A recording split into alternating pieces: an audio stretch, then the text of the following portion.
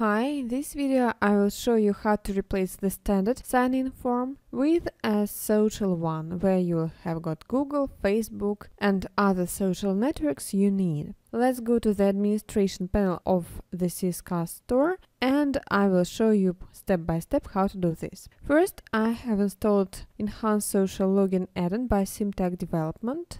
Here is the description of this add-on. You can purchase it in our marketplace. Next, I have to make sure that the standard CSCast Social Login add-on is installed and active in my store. To do this, I click All Install Add-ons, search for Social Login, and make sure that it is installed and active. I go to website, Social Login, and create my first social network. Let it be Facebook.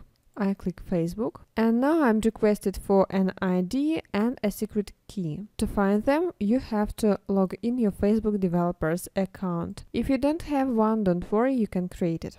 Now I have to log in my Facebook account. This is my application ID. If I click it, I will be able to see my app secret. I click Show. This is my app secret and app ID. I copy the app ID and paste it here. The same is with the secret. Just copy and paste. Nothing difficult. Let's create and repeat the same with Google.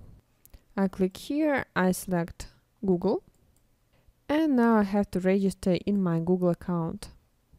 Google has lots of different settings. I will show you the right one. I go to API settings, API manager, credentials. There is a tab here, Zero Auth Consent Screen. Click here. Now you have to provide Google with your email address, product name, the URL of your homepage, and some other options such as logo URL, privacy policy, and so on. Let's click Save. I have already created my own client ID, but when you will be creating it for the first time, you will be suggested your client ID and client secret. Next, you will have to copy the client ID and paste it here. The same is with the client secret. I copy it and I paste it here in the settings. Let's click Create. I guess you see the idea. You simply create new providers here and they will appear at the storefront. Let's click F5. Let's click My Account, Sign In. You can see that Google and Facebook have appeared. Let's see the settings of the add-on, because it's really customizable and it will look perfectly in your custom design. Let's go to the Manage Add-ons and play with the settings.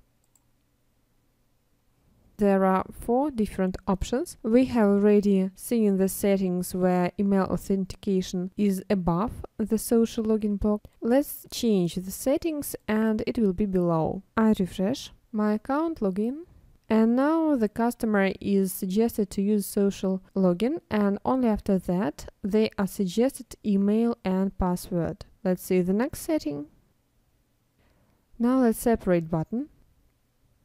Again, I click F5, my account, sign in, and now you have got 3 different buttons.